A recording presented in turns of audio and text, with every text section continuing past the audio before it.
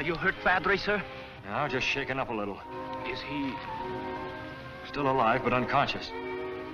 Here, help me get him to the car. We must get him to the police hospital at once. The grand jury's indicted Mortensen. Go on, what else? The indictment was based on evidence mailed to the district attorney by the now famous Green Hornet. The district attorney expects to uncover the higher-ups for whom the insurance broker acted. They know you at the county jail as an attorney. Get to Mortensen and keep him quiet. That'll be easy.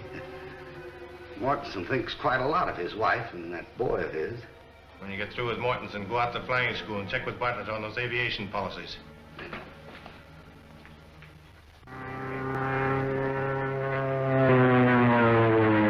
I've seen student flyers do worse, Mr. Jenks, but I can't remember when.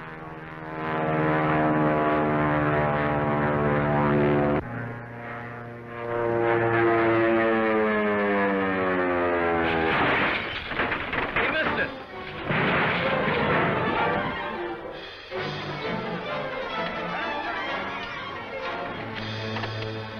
You okay, buddy?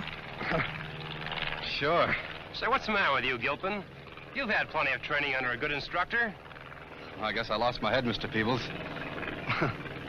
Sure was a bum landing. Listen, buddy, any landing you can walk away from is a good landing.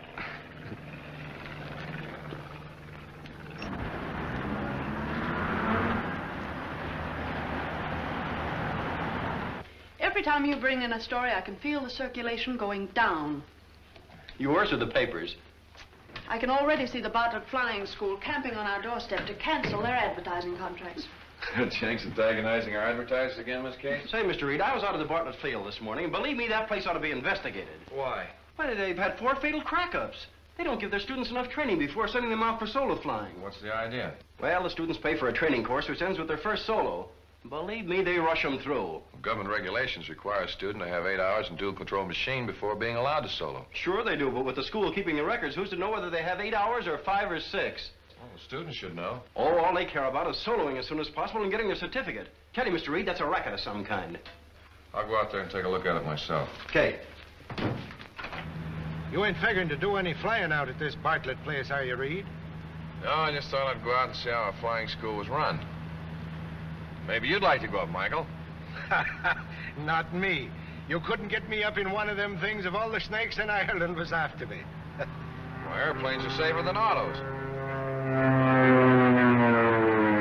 Oh, yeah? Well, take a look at that one.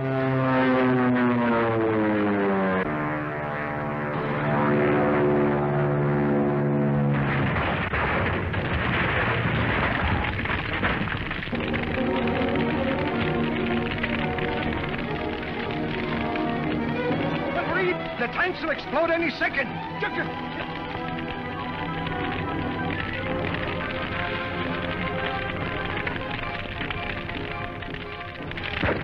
The crash must have killed him instantly. Maybe he inhaled the flame. No, I don't think so. There's something funny about that fire. Those flames didn't come from gas. But if there was no gasoline in there, what caused the fire?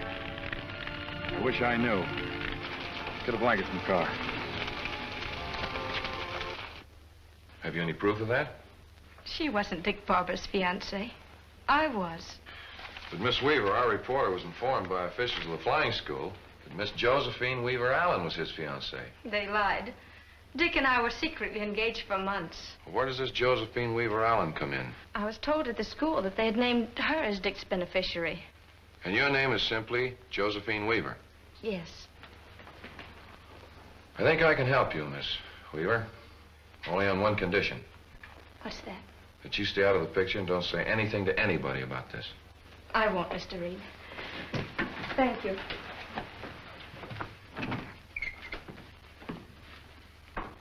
Miss Case, get hold of Axford for me. Tell him I want him to do some undercover work at the flying school. Anything else, Mr. Reed? Yes, get Bartlett on the phone and make an appointment for me. Yes, sir.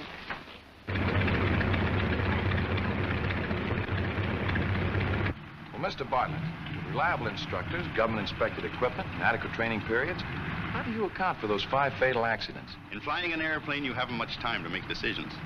And you must be right the first time. Well, it's impossible to tell whether a student has that judgment in an emergency until he's gone up in the plane alone. Exactly. Well, that puts a different light on those crashes. You see, I was interested in one of the boys that crashed. Is that so? Which one? Dick Barber. I was also surprised to learn that his fiancée was this Miss Allen. I understood he was engaged to Josephine Weaver. I definitely know that Barber designated Miss Allen as his beneficiary. I wonder if I could see Barber's original application for insurance. You have it in your office, haven't you? No, that's on file with the insurance company. Oh, yes, of course.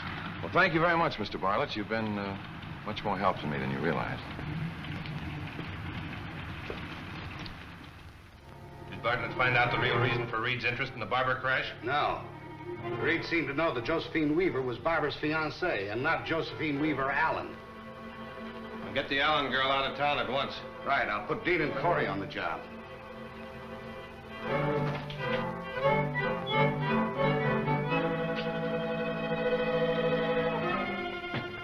What's our destination tonight, Mr. Britt? We're going to call on a young lady, a Miss Josephine Weaver Allen.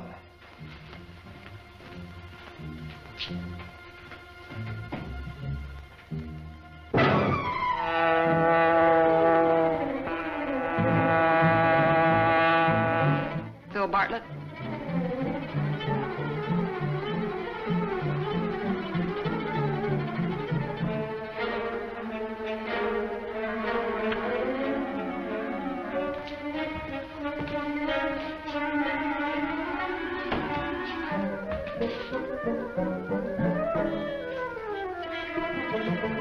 Stay right where you are and keep quiet, Miss Allen. What do you want? Who are you? The Green Hornet. What do you want here? I want to know why you're posing as Dick Barber's fiancée. Because I was engaged to him. You didn't even know him. You're going to have a hard time proving that. I'm not going to try. You're going to prove it to the district attorney. That's what you think. All right, listen to this. I've talked to Bartlett. You saw Phil Bartlett? Yes. Dick Barber named Josephine Weaver as his beneficiary. Your name was substituted on the application, and you collected $10,000 from the insurance company. Did Phil Bartlett tell you that? I want that money. The double-crossing rat. Did he tell you I had to kick back with $9,500 of it? To whom did you give the $9,500? For whom were you working? All right. I'll really give you the lowdown. But first, we've got to get out of here. You're telling me here and now. But they're coming for me to take me out of town. We've got to move fast. Are you telling the truth?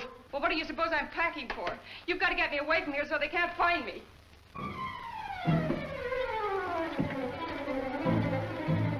Take her to the car.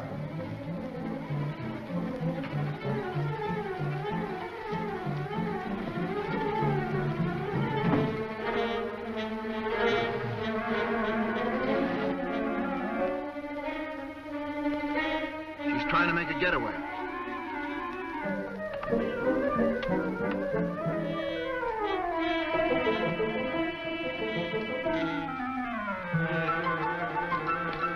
Oh, look out!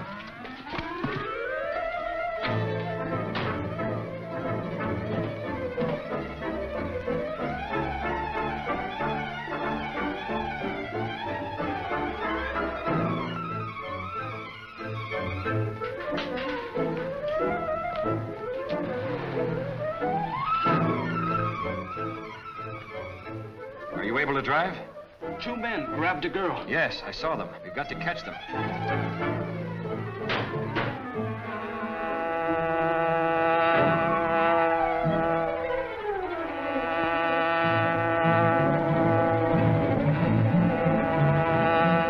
Hey, Corey. Isn't that the car, the Green Hornet? Getting after us. We'll soon find out. Swing around the next corner.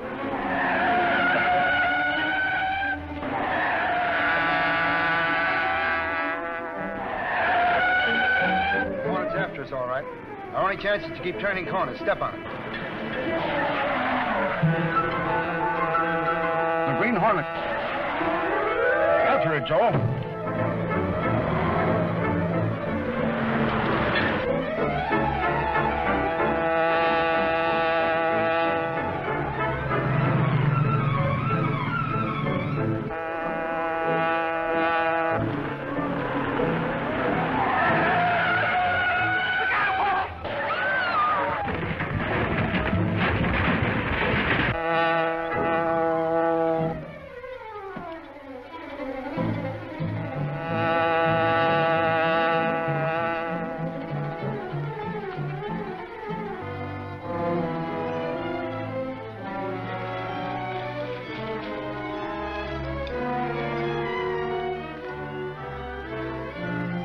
Dead. The police. We must get the radio into our car, quickly. It's too late, Cato. The girl is dead.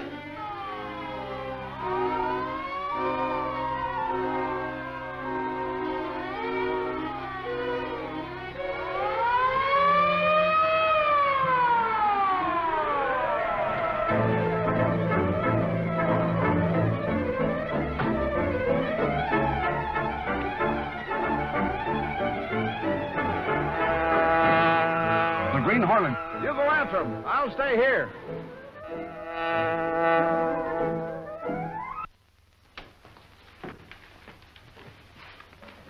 Josephine Weaver Allen, Dick Barber's fiancée, was killed last night. Really? Yes, the car she was riding in was run down by the car of the Green Hornet. Who's the authority for that statement? The police. They came up just as the Hornet car was making its getaway. Here comes Axford. He'll find out all about it for us. Sure, and I have found out all about it. You found out all about what? The Bartlett Flying School. I sent young Tanner out there to take up a course as a student flyer. What did you find out? He overheard a couple of mechanics talking. One of them says to the other, Gilpin's going up for his first night solo flight tonight, and the boss said to have 2824 on the line near Hangar 2 at 10 o'clock, service special. Was that all he found out? It was not. The other mechanic says, boy, they're sure crowding it. It was only the other day that Dick Barber's plane was service special. And, laddie, it was Dick Barber's plane we saw crash. So it was. Go to the cashier and get a check for Tanner, Michael. Oh, but Reed, this special service means murder. Go on, go on. You've been reading detective stories, Michael. Yes, sir, but... Oh, for that... I beg to... The boy is losing his mind.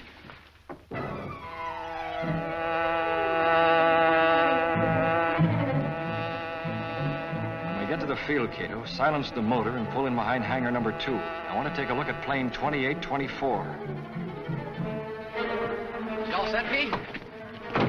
Yep. All set to go. I gave a special service job, Gilpin. Oh, gee, thanks, Pete. You know, this flight means a lot to me. It means a lot to the school, too. You know, turning out good flyers. When I make this flight, I'll be through training. I can get a job. See, I'll need a job, too. I spent every dime I had on this course. But once I'm working, everything will be Jake. Say, I can even get married, Pete. I suppose I'm wasting my time giving you advice. A flyer ain't got no business fooling with women. Oh, but this one's different, Pete. She's... Yeah, I know. Warm up your motor about 5 minutes before you take off.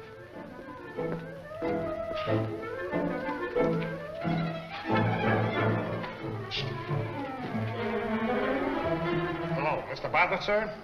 This is Pete out at the field. Gilpin's warming up his motor to take off in 5 minutes. Yes, sir. 2824's been specially serviced, sir. Don't worry, Mr. Bartlett, sir. Excuse, please. You haven't? No, sir. The blow I gave him will leave him paralyzed for precisely 30 minutes. You're a marvel. Mr. Bartlett, sir, this is Pete again. You gotta get out here quick. Now, I can't tell you over the phone, but you gotta get out here. You're hangar number 2, and hurry. He said he'd be here in about 10 minutes. We've got to... Gilpin must be in his plane now. I must stop him from taking off. You hide behind that desk. Bartlett comes, you know what to do.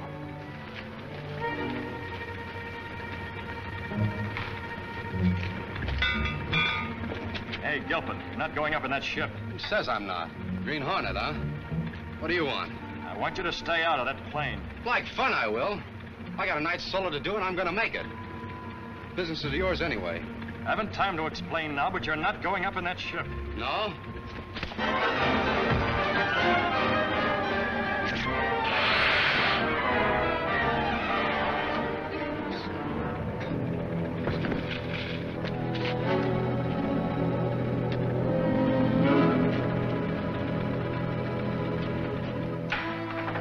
Gilpin has nerve. First one that hasn't been afraid of the Green Hornet. Only those with a guilty conscience fear the Green Hornet, sir. I hated to gas him, but it was the only way I could save him. I left him alongside the hangar. He'll be as good as new in an hour. Bartlett. Pete! Pete, where are you?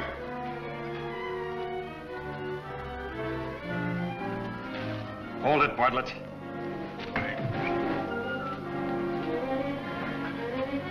The Green Hornet. What are you doing here?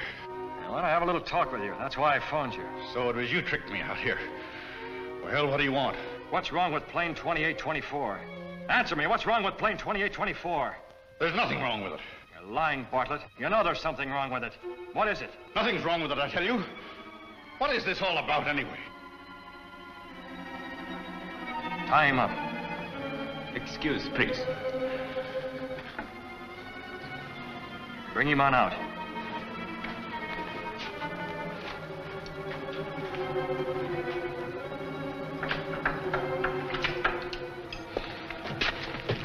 For the last time, Bartlett, what's wrong with this plane? Nothing, I tell you.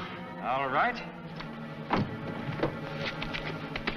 What are you going to do? Take you for a little flight. Not in this plane. Oh, yes, I am.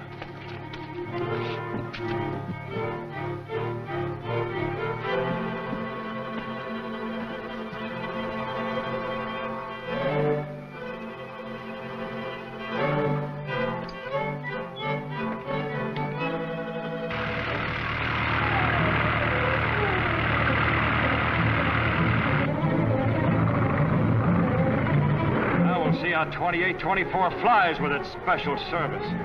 Get this plane back on the ground. Why? It's in perfect flying order. No, it's not. It's suicide to fly this ship.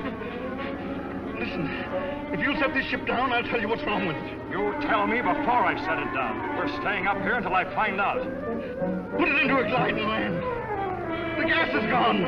Well, that's the special service. Insufficient gas. Get it down! Get it down! There's an incendiary bomb hidden somewhere in the plane and set it afire! That's your racket, huh? Well, you can collect insurance on both the plane and pilot. I'm forced to. I'm just one of the syndicate. Who's the head of it? Listen. You think you're going to get some information and then bail out. But it won't work. If you'll untie me and let me bail out with you, I'll tell you what you want to know. All right. There. Now tell me who's the head of this. Wouldn't you like to?